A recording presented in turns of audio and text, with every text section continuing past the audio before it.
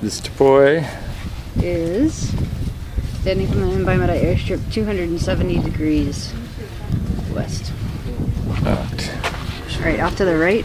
That one was the pointy one, yeah. Is and then Mbimada airstrip 284. Alright, let's turn around here and see if you can get that on your zoom way into the big round hump in the back. Can you get that? Yeah. The furthest hump back there by itself. Why is it focusing it sort of in and out, but okay. Can you get it? Yeah. It is 174 degrees. Alright, what's next? I want to sight ours.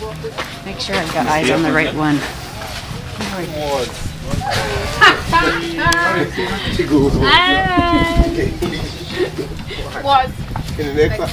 So the hat?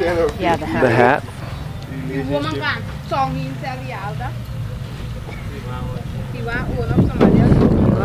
This is not good.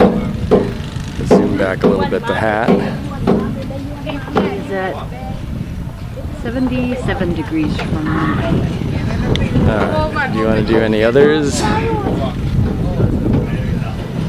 Oh, well, yeah, let's check out the carawang first. Which is the carawang? Recon. The back tier there? I'm not sure, but let's sight this little bump on the ridge. You see the highest point on this long flat ridge in the back? The back. Yeah, kind of behind by the antenna looking thing. Alright, where the hell is the antenna? Just looking for the antenna looking thing. Hold on. Antenna looking thing.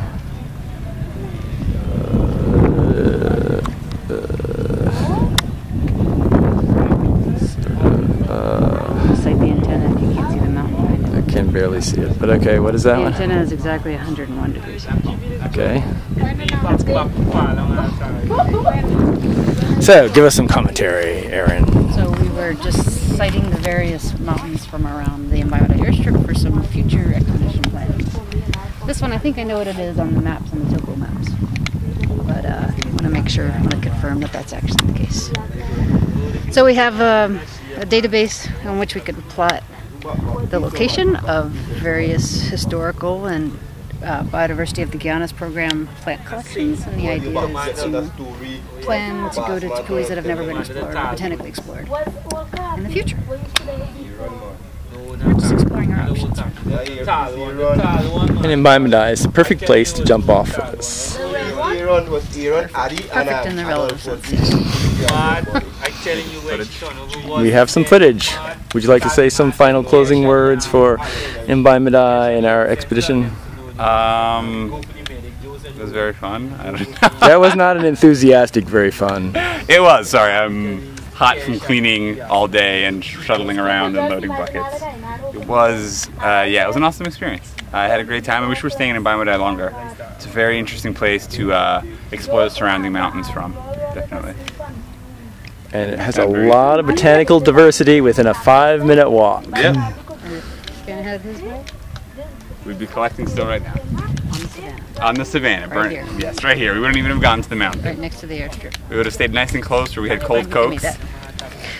Ken, parting words. I love this little area. The savannah is very fine for Malpighielli's families. It has extraordinary diversity. If you wanted to do transcriptome work, this is the place to jump off to. Bring a doer and fly home. It's a nice little town. I guess. Could use some more paving. How many? Yeah, I mean. Ken's little favorite savannah. Yes. Just he and his RNA tank, preservation tank. The river was also nice for legumes, I guess. We collected 6 different genera yesterday afternoon in a short outing. There's Kamakusa, isn't it? Which one? Which is Kamakusa, not the hat? The hat. The hat is Kamakusa? The hat. You think the hat is Kamakusa? What's the hat? Nothing really looks like a hat. Alan, Steve, Bill, John, doesn't matter. I was have getting ready no to say fixed that name. that Alex's brain is a Bob Dylan Bolo. bit damaged from the expedition, but perhaps it extends to Perhaps it extends to some of our senior members. There's no what hat? You mean the little pillbox shaped thing up there? The bunker looking thing? Yes. Oh, that looked like a hat.